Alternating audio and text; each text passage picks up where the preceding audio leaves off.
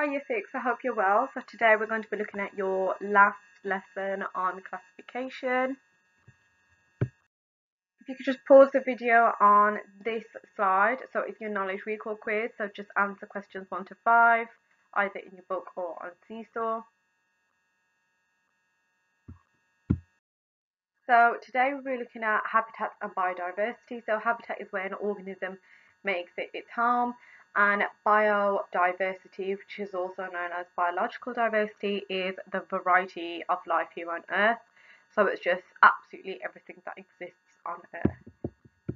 In the top right. So where might you be able to find them? What I want you to do, and I'm going to do it at the same time, is just on a piece of paper or on C, so you can jot it down as you go along if you can.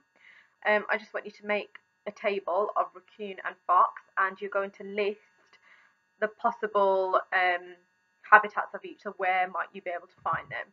So this is what your table should look like. So I've just got raccoon and fox, and then I'm just going to make my list.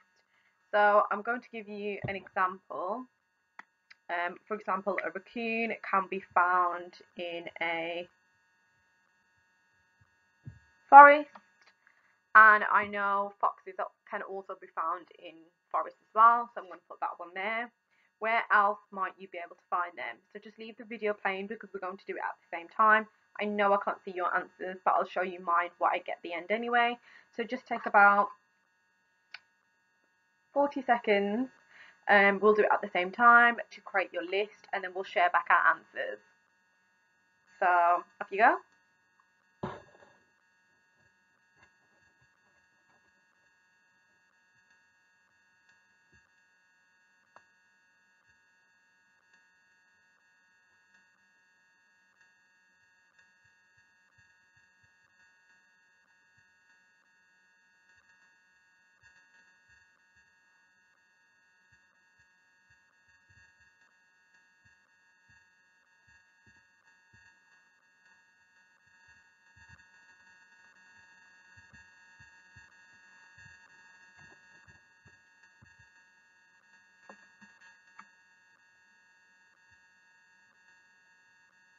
I'll just give you about 10 more seconds.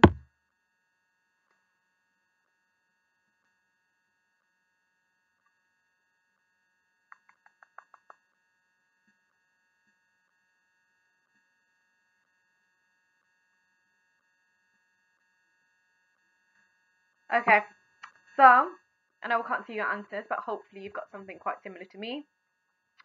So for raccoon, yeah, I've got forests, mountainous areas, coastal marshes, and urban areas such. And no, then I've done arrow, so pests. So they can live where humans are, and they can be considered as pests because they go in the rubbish and they're quite pest-like. Fox, I've got quite a few, so I see quite a few foxes actually around where I live because I've got a park nearby. So not in the daytime, but yeah, they come out every now and then. So forest, grassland, desert, human environments, such as like farms. That's where they're usually found. So should have something. At least if you've got 1 or 2 from that list, then that's fine. We know a habitat is the home of where an organism lives, so somewhere where they call home, so somewhere where they should be able to breathe, reproduce, and create their own or gather food. So we know animals have a habitat. Do you think plants have a habitat? I want you to just think about that before you move on to the next slide. So we know all living things have a habitat, so yes, animals have a habitat, so do plants. And for plants to have a good habitat, they must provide the right combination of light, air, water, and soil. So just remember everything we've done previously in school about how plants survive. The main elements of a habitat are shelter, water, food, and space. So shelter is important for not only protection from like predators with animals, but for plants as well. Think about why you need why plants need shelter. Obviously, for the right temperature. Why might an animal lose an element of a habitat such as space? So I just want you to think about that one and pause the video before you move on to the next slide, because I'll tell you the answer. So why might an animal lose an element of habitat such as space? Because realistically, they should have everything in that habitat. That's why they've made it their habitat. Why might something all of a sudden just get destroyed? Or, yeah. Well, you probably would have guessed from the hint of the word destroyed in the previous slide. So, yes, an animal might lose an element of a habitat such as space when humans start building homes and businesses, pushing an animal into an area too small for it to survive. So, we know about deforestation because we've studied that. So, that happens in the forest, chopping down trees that destroys thousands of species of habitats. Understanding the habitat that an animal lives in is as important as understanding what it eats and how it finds or hunts for its food. So not all animals are able to survive in habitats which are different to where they normally live. They are adapted to survive in certain conditions.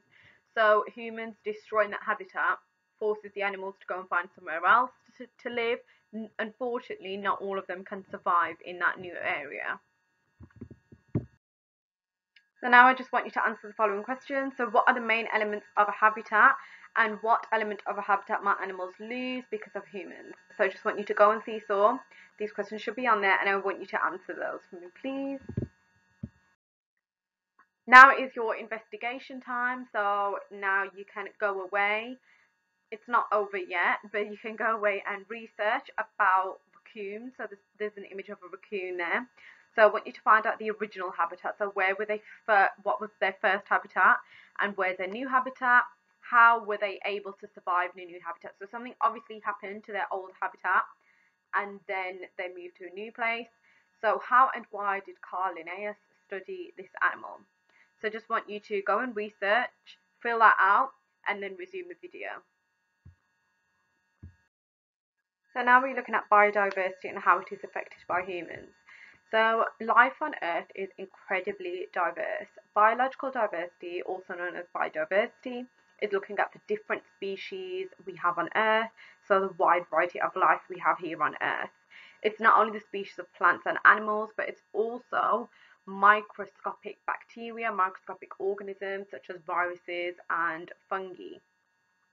So biodiversity allows us to live a healthy and happy life because it provides us with food directly through pollination, medical discoveries, and ecosystem services. So now we are looking at how biodiversity is affected by humans. So pollution, climate change, and population growth are all threats to biodiversity. These threats have caused a rise in extinction.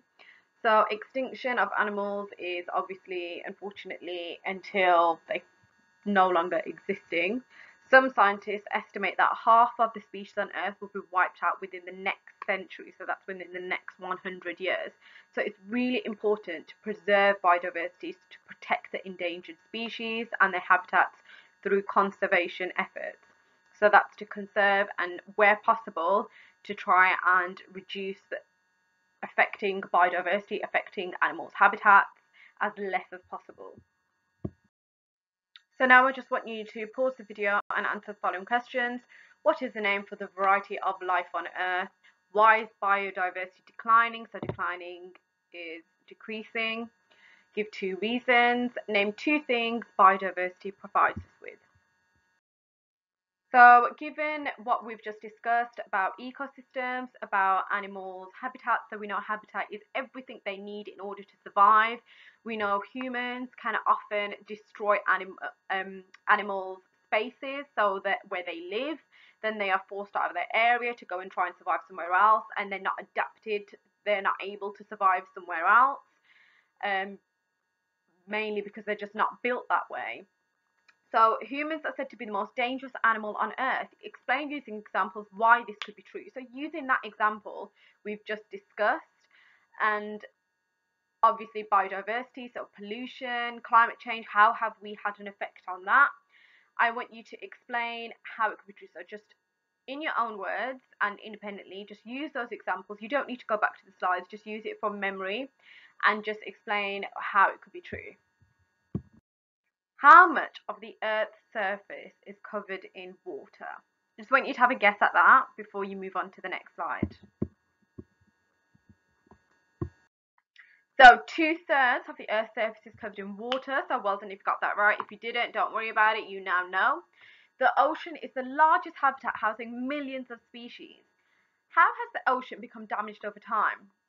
I want you to look at the title, which is How Are We Destroying the World's Largest Habitat, which is the ocean. So I just want you to pause the video, think about it, and then move on to the next slide. You can write it down if you want to, but don't resume the slide until you've thought about the answer.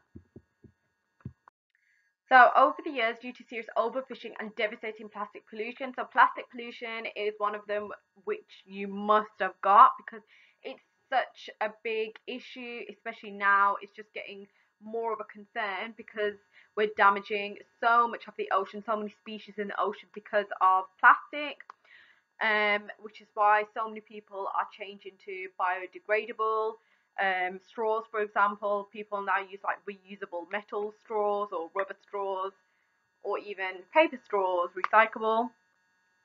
90% of seabirds have plastic fragments in their stomachs. That's 90%. That's 10% away from 100%. Our waste can be found on every beach around the world. Fish stocks have reduced to critical levels as we remove 80 million tons of seafood from the ocean yearly. Major bleaching of coral reefs due to the change in water temperature because of global warming means we've lost half of the world's shallow water corals. The ocean provides us with just much more than food. In the vast ocean, microscopic phytoplankton play a huge part in supporting our planet, which we're going to move on to in a moment. So now I just want you to go away